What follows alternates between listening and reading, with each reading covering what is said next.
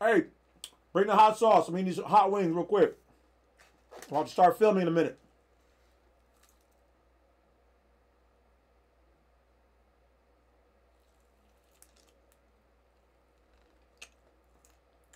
Hey, Wolf fans.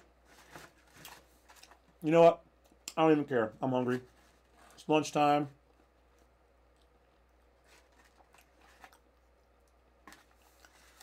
Y'all just gonna have to deal with it. But I will promise I will not smack while I'm eating. Oh, beard. So, what's going on, my fellow wolves, wolvettes, loves, lovets, lovians, whovians, who's-its, was-its, wang doodles, everlasting gobstoppers? Welcome to the den of the Badwolf. Once again, your favorite guy in black, the Badwolf. All right. So, this particular video is on how to open a U.S. bank account online without a Social Security number remotely. Now, you can also do this if you want to do it for a foreign bank or whatever. We're just using this as educational information only. I expect everybody out there to use all the information on my site, which is education, whether it's here or on blacksite32.com, in a self-governing manner and compliant with whatever jurisdiction you are in or so you abide by.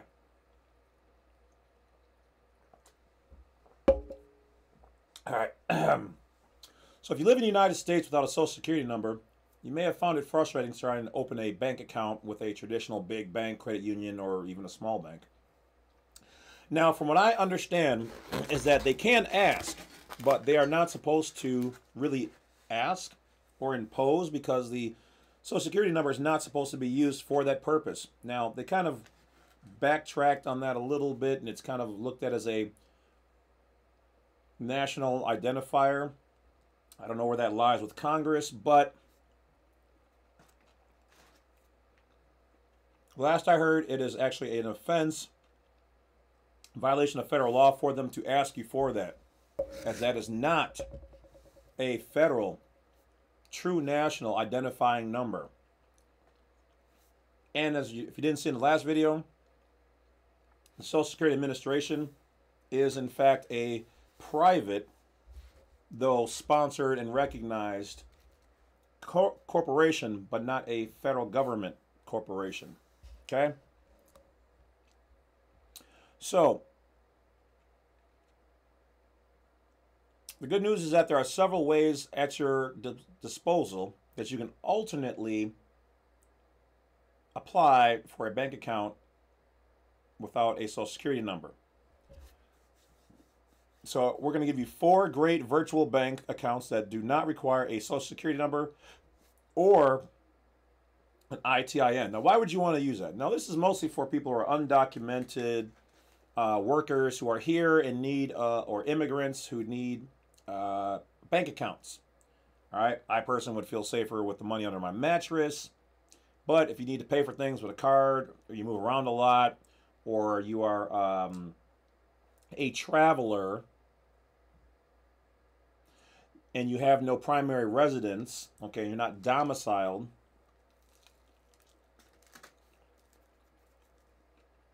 you might need one. So,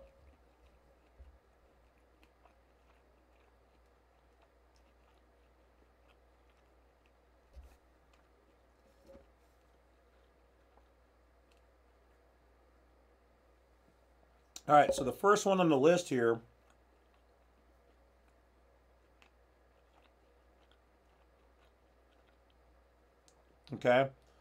is a company by the name of Wise, W-I-S-E. The Wise multi-currency account remains one of the fastest ways to get access to your personal U.S. checking account details for free without a Social Security number or proof of U.S. residency. In addition, you can actually also get access to 9 other accounts, including the GBP, EUR, and etc., meaning that you can get paid and send money like a local branch in 10 different countries. Okay? Now, apparently, formerly they were known as TransferWise, and they deal with at least 50 different currencies. Okay?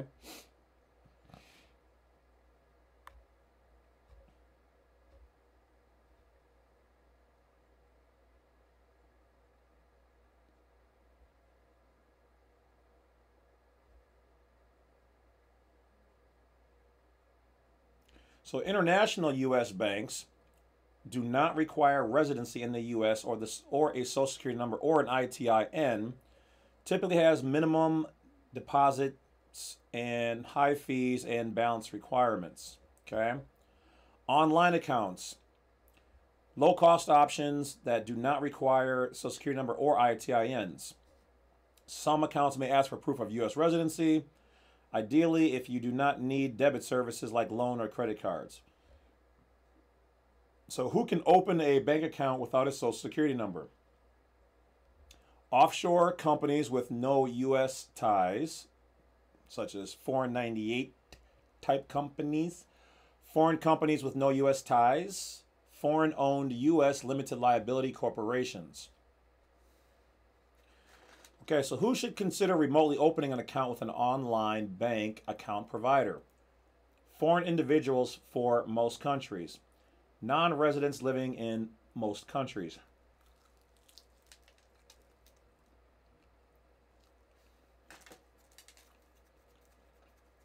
In other words, online bank accounts providers may not be able to legally open an account for you only if you are a citizen or a resident of a select few sanctioned nations.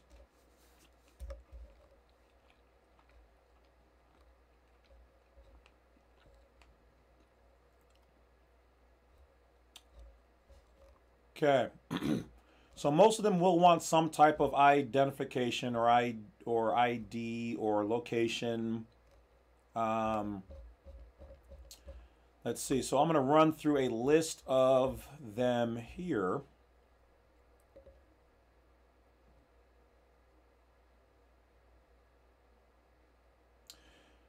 Okay. So online accounts, or they're called neobanks, NEO banks in the U.S. are up and coming.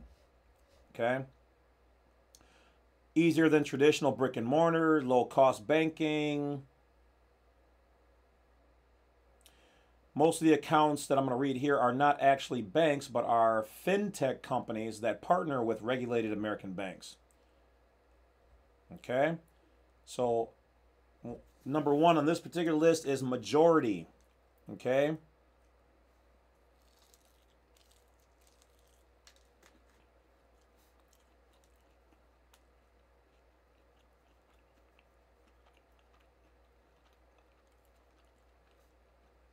This is well suited for new arrivals and migrants in the U.S. with residence, but not yet a Social Security number or ITIN. Okay? Monthly fees is $5. No cost for the cards and payments. U.S. residency is required, but no Social Security, no ITIN. Next one is Sable, S-A-B-L-E. Low fees, low requirements, few registration requirements.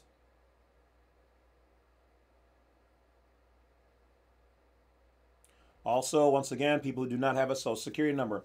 Now remember, if you have a 9-8 or a domestic EIN, you can open up an account. However you set that up is on you. That's all I will say. Zenus Bank, Z-E-N-U-S Bank, is a licensed and regulated American bank that provides all remote U.S. accounts in almost every country. You have to be a U.S. citizen or a resident. Okay, you must have a passport, proof of address in your home country, a completed W-8-BEN. This is for the IRS. What? All those people out there were doubting me with the W-8-BEN. Where y'all at now? Where my trolls at? In order to get this bank account, which is semi-private, more private than traditional ones, but still yet, a passport, and a W8BN.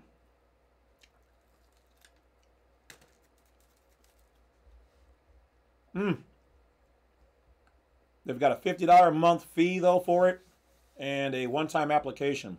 I don't know if that would be mine necessarily go-to one, but it says no Social Security, no ITIN required.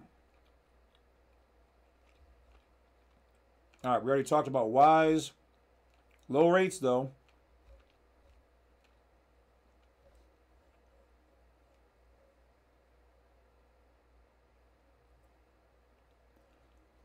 So, according to this article, the ITIN, Individual Taxpayer Identification Number, can be used by undocumented immigrants to get an ITIN, and it is legal to do so.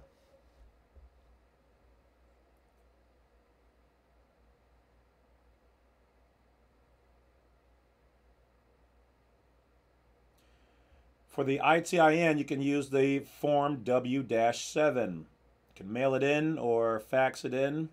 Just go to the IRS website.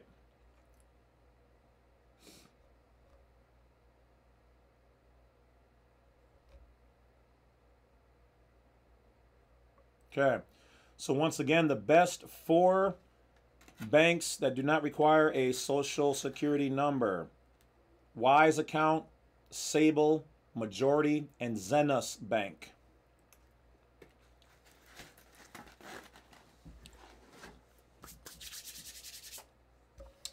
There you have it, my good people.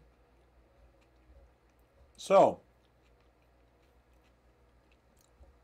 if that is something that you need to use for your particular scenario, I will trust and have faith that it's all in the good and legal purposes. But for those people that it applies to, just look up how to open a bank account without a Social Security number step by step. You can even do it at your local banks, though they're going to press you because they're pressed by the government to make sure that they do everything accordingly for U.S. citizens and taxpayers. Okay? I wonder if they have anything in the private, for like private banking, for nationals under 8 U.S.C. 1401. Private foreign individual. I don't know. Crazy. Maybe I'll ask sometimes in private to a personal banker sometime. Maybe. I don't know. We'll see. All right. Any old way. It's just me talking a little crazy jazz here. Once again, thank you guys for chiming in. And if you like the information and you feel so moved, hit that bell, like, subscribe. And I will talk to you guys later. Remember, you can always find more information about me on my private channel, which is the Badwolf Media channel on YouTube, Patreon under James C. Lovett, and blacksite32.com. All right, that's it. Go have a great day, guys. Stay positive. And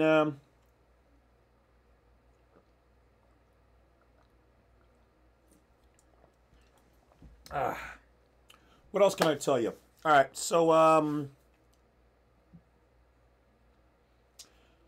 I have a number of supplements, and one of the top supplements that I have is actually a probiotic, because the gut and head and body and nose and ears all have bacteria, okay? But there are healthy bacteria. So getting a probiotic, yogurt, and whatever else is good, but going out and getting a special one, you know, with multiple strains of positive, healthy, beneficial bacteria will do wonders to a person's system, okay? Do your own research. Make sure you consult your doctor or physician or somebody licensed if you are a public individual, and see if there's any benefit possibly there for you. Otherwise, this is just my experience, and all I can say is that there are lots of unique properties to having the good bacteria in your body versus the negative ones that cause said such things as sinuses and ear ringings and headaches and indigestion and things of that nature. So look into it. That's all I can say. This is stuff they don't want to teach you in school. You know, this is what we do here. We bring you that info as education, though. So be entertained. From your favorite non-belligerent, non-combatant treaty with the United States, treaty with the world and the universe. Hey, let's expand a little. All right. That's it, guys. Talk to you later. Wolf's out.